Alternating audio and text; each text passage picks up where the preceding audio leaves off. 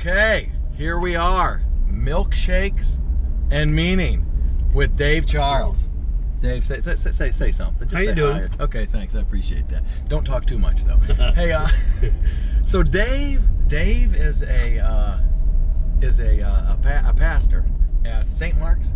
St Marks, yeah. St Marks Methodist Church here. It is a Methodist church on South Main Street. It is the church that's across from Little Caesars. That's how everybody knows us. You know, I thought it was next to Little Caesars, to be honest, for some reason. I don't know why. What's that one? Well, it's kind of across. Oh, yeah. Okay, it's the right one. It's then. next to, across from. Okay, there. Catty corner to the dry cleaner. Okay, yeah. And what are you? What's your position there? I'm the associate pastor. Associate pastor. So, Dave Charles works out at XT Fitness too. What have you been there? A month and a half? 2 months? How long have you been there? I've been coming there 3 months? Since December 18th. Okay. Oh, really? Yes. Okay. And you're liking it. We don't want to get too much on XT Fitness, but you like it, don't you? I like you love it. I love it. Okay. And I mean, if you think you're gonna, I just want to get this out there right now. If you think you're gonna look like me ever, get that out of your head right now, pal. Well, yeah. I'm just kidding. We're drinking milkshake. Go ahead. I like it. I don't like the 5:30. Is what I don't like. That's rough. Really? You don't like the 5:30 a.m.? Well, it's nice because you get your workout out of the way. Yeah. But Okay. 5:30, man, is rough. Yeah. I go because of Eric. Yeah. My buddy goes at 5:30. Okay. So it's accountability. Yeah, accountability is key. Yes, and you know I promote that at XT Fitness, and we are drinking shakes, and it's a little weird. I mean, mine has fruit in it. Yes, Dave got a cherry shake, which I thought was kind of weird. I have a lemon custard from Deitch's Brothers here in town, and tastes good. But you know, drinking. I bet you feel this way right now. Drinking a shake with your trainer, it's kind of like it'd be almost like doing something bad with your pastor. I don't know. So like sinning with your pastor. What analogy could I make with that? I mean, I don't think I don't think drinking a shake in moderation with your trainer is that bad. A couple of minutes ago, we spent 15 minutes talking about fiber. So everybody knows that I love fiber. Yeah. So you know you're middle aged when you spend 15 minutes talking about pooping. How long have you lived? That's just asking how old you are in a polite way. Oh, my wife and I moved to Findlay. I mean, how long have you lived? Oh, how old are you? 49 years. Oh, when's your birthday? September. When you're going to turn 50 in September? Yeah. Yeah. I'm January 27th. You old. Okay. Anyhow. All right. So milkshake. But I look 32. You do look young. You do look young. I do. I keep it tight. Yeah, you do keep it tight. Yeah. Anyhow. So milkshakes and Meaning. So I'm just gonna. I just want to kick off a question, like a couple easy questions, like why, easy questions to answer, like why are we here, where are we going, like after our physical bodies, since we work out at XT Fitness, will probably be at least 50 to 57 years, die, where are we going? And I know you're a Christian pastor, and I kind of gave you my down low, I just called you a pastor, didn't I? Pastor. Yeah. I gave you my little 20-second story on how my faith has wavered over the last few years. Give me something, Dave. Everybody's faith wavers. It does? Yeah, my faith wavers at times. I'm a human. But I'm on this kick lately. Yeah. Instead of, what's the best way I can explain it? Instead of worrying about what's going to happen to me when I die, I'm worried about as far as being a Christian. So I'm living my life so I can go to heaven or what have you. What if we all start to focus on what good is Jesus in the here and now? So I'm not worried about what's going to happen after I die, necessarily. What I want to start to kind of focus on is, like, what good is my faith doing me in the here and now? Okay. And for me, it brings me hope. It brings me closer to other people. I think about things like, hey, if we all lived like Jesus, or Jesus wanted us to, Wouldn't this be a pretty rockin' world? Yeah, I do like that. I do like the life of Jesus. Right. And so I'm like, if all Jesus did was die so I could go to heaven, I don't know. I think he's got to be about a little bit more than that. Oh, yeah. You know, I mean, maybe Jesus lived and was here so I could think about my fellow man a little bit more, and so I could like, Jesus's resurrection power has got to be more than about after you die. Like, Jesus has the power to change and resurrect lives here and now, Okay. on this side of the grave. Okay. Yeah. So I mean, isn't there somewhere in the Bible where it says heaven is almost like now? Doesn't Jesus say that somewhere?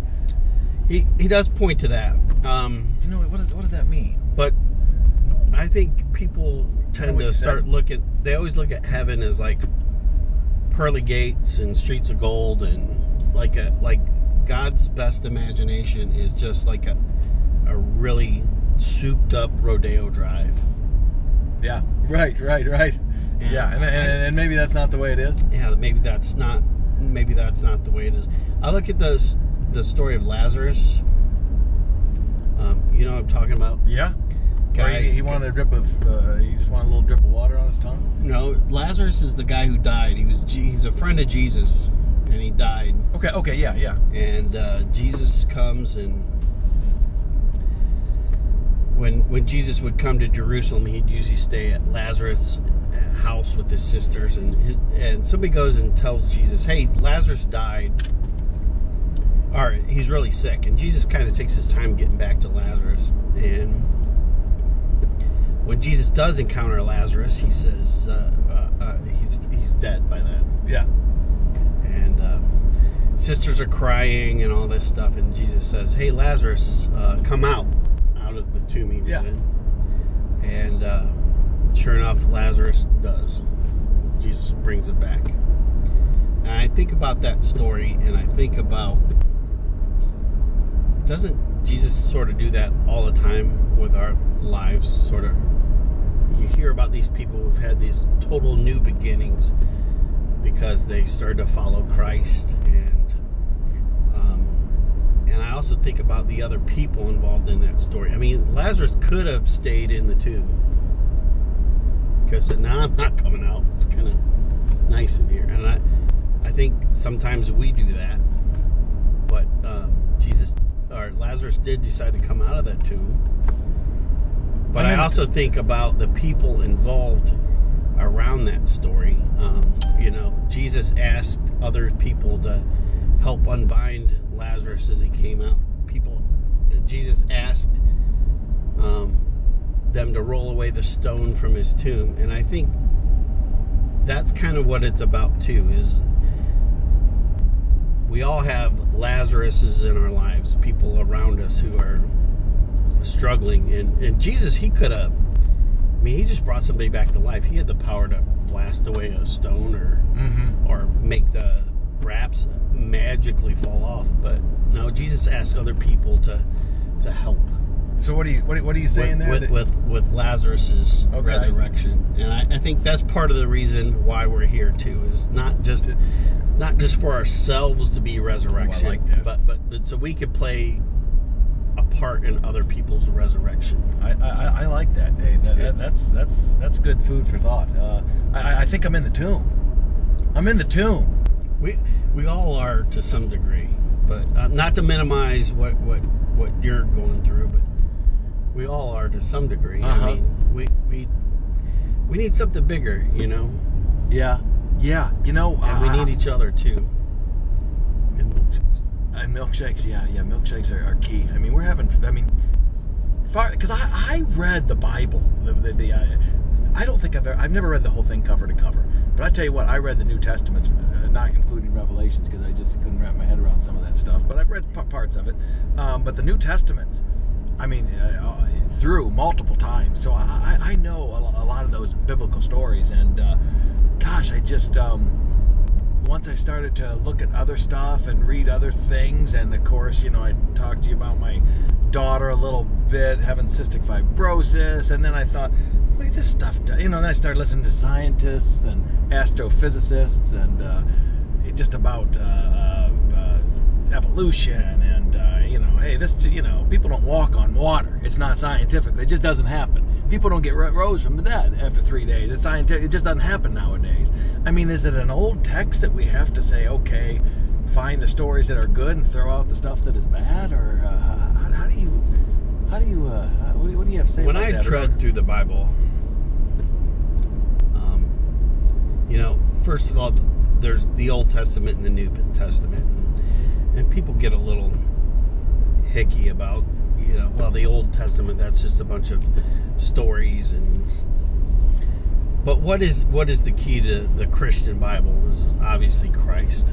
So as I'm reading through that, I'm always looking to how is this pointing to Jesus.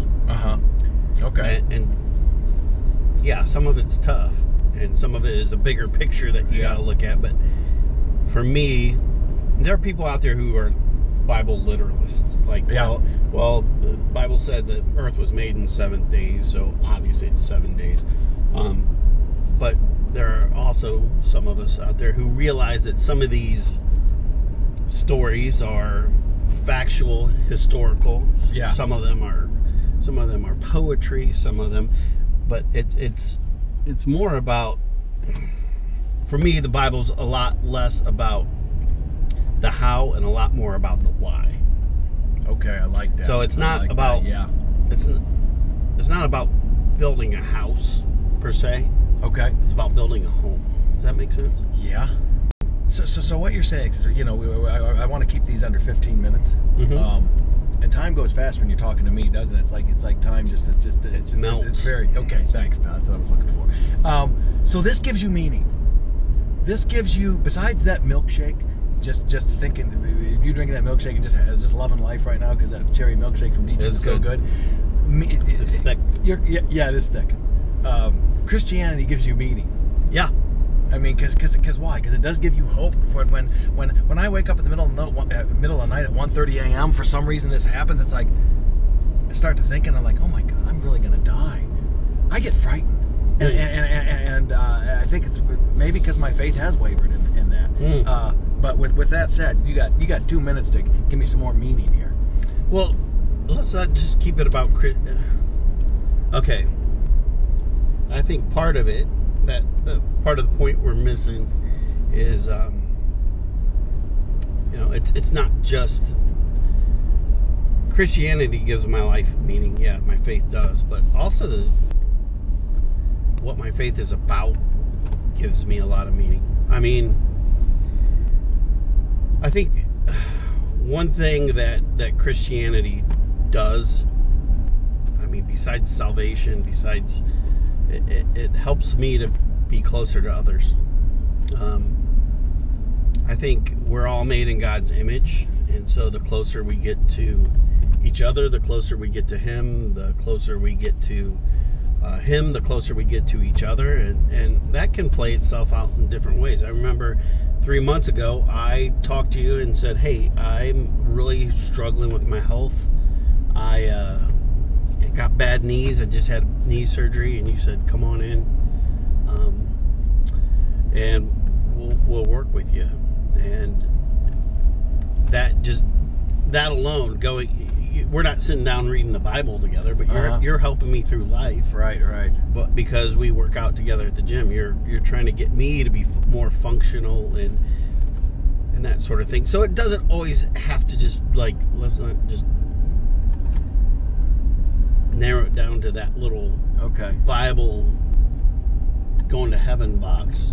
I like that. There's a lot more to our story and a lot more to the Jesus story than Okay. Dave. Makes sense? Yeah. Gosh, when we cut, I promise people I keep it under 15 minutes because I think people will watch it more. But we'll talk more of this when the camera's off. Maybe we'll have you on the show again. All right. Of milkshakes and meaning. Well, next time I'll try strawberry. Okay, sounds good, Dave. Thanks, man. Appreciate it. Hey, appreciate it, my friend. Yep. See you guys. Peace.